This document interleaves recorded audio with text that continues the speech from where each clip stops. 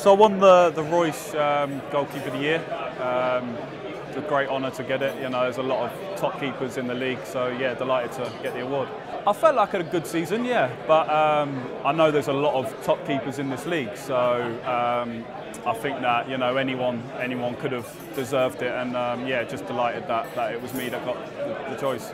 It's still sort of quite raw, the emotion, so it's hard to look back at the moment. But yeah, I'm sure once the summer's out of the way, then you'll look back on a great season, and yeah, I'm sure that we'll use it as, if we could get to that situation again, then I'm sure we'll be able to use that as, energy to go forward. See, from the start of the season, nobody would have said that we'd have been in the final of the playoffs, playing at Wembley. So to get to that stage, it's a brilliant, we were so close, but obviously, unfortunately, it wasn't to be. Everyone's had criticism, everyone's had setbacks. So when you get a bit of praise, then it's brilliant to, and you just got to use that as more motivation to push on and get even more.